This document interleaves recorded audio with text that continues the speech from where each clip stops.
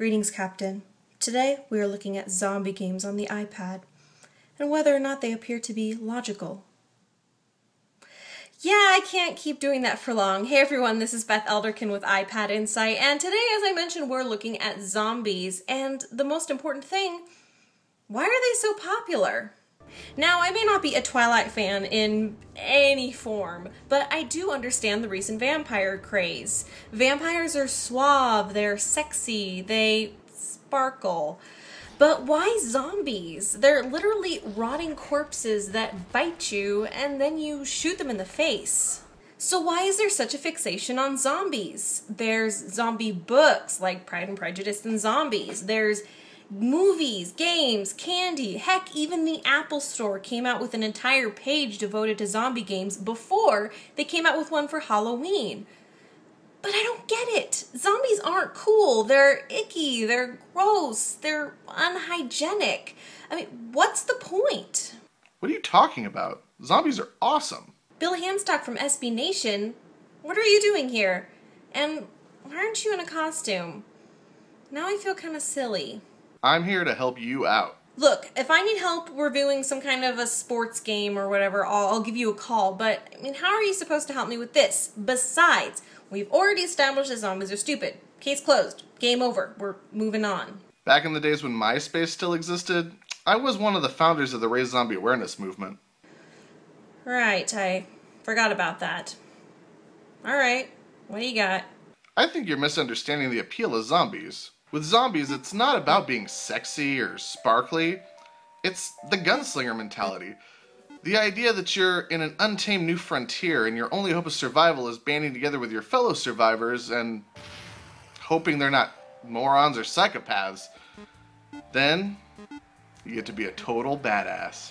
Okay, I get it.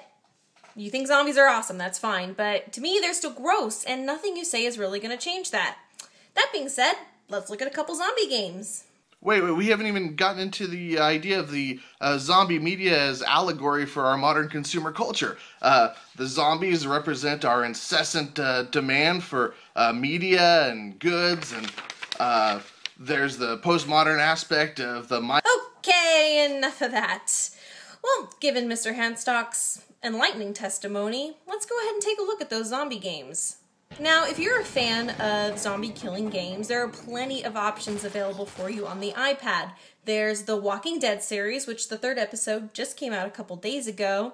There's Zombie Airship, Mutant Roadkill. Heck, even Call of Duty Black Ops has a zombie game available on the iPad. Now, I decided to go with Dead Trigger, an arcade-style shooter from Madfinger Games that was released a couple of months ago. And why did I choose this one? Because it's free and I'm cheap. For being free, this arcade shooter packs quite a punch. You play a zombie apocalypse survivor, teaming up with other zombie apocalypse survivors to, well, survive. There are lots of opportunities to mow down hordes of zombies in this game, whether it's through the main storyline, which is pretty good, not great, but it's alright, as well as a series of pretty challenging arenas. The graphics in this game are really impressive. They're the kind I would gladly pay money for, even up to $3 or $4. The controls are easy to use and touch sensitive. In a previous review I did of Dead Space for iPad, a game which I did like, by the way, I wrote how I didn't much care for the gun placement on the screen and how I felt it blocked some of my vision.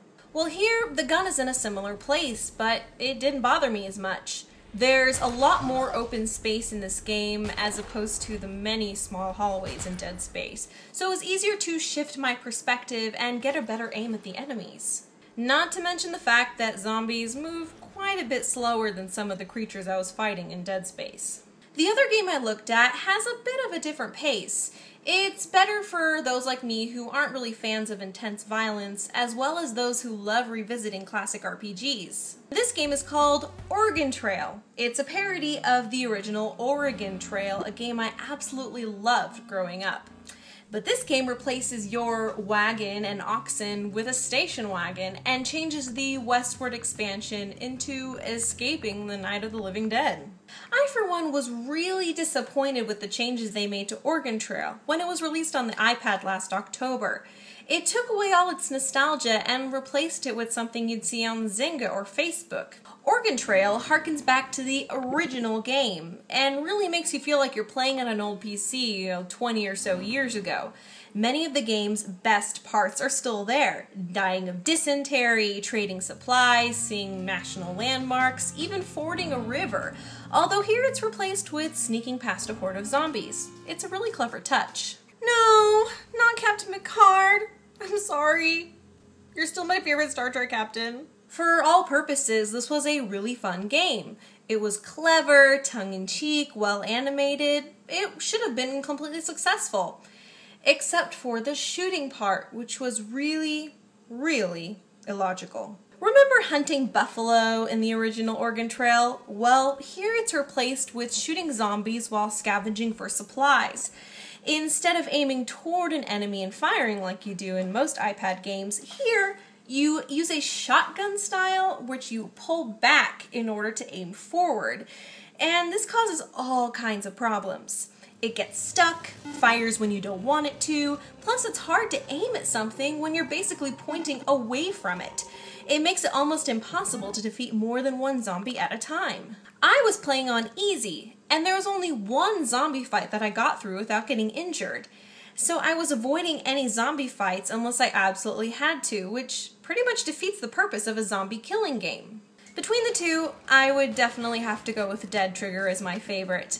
It's intense, graphic, and best of all, it's free. I know I'm not normally a fan of more violent games, but this one really isn't that bad, so people with squeamish stomachs like me should be able to play it just fine. Dead Trigger is free, and Oregon Trail is priced at $2.99. Both games are available in the Apple Store.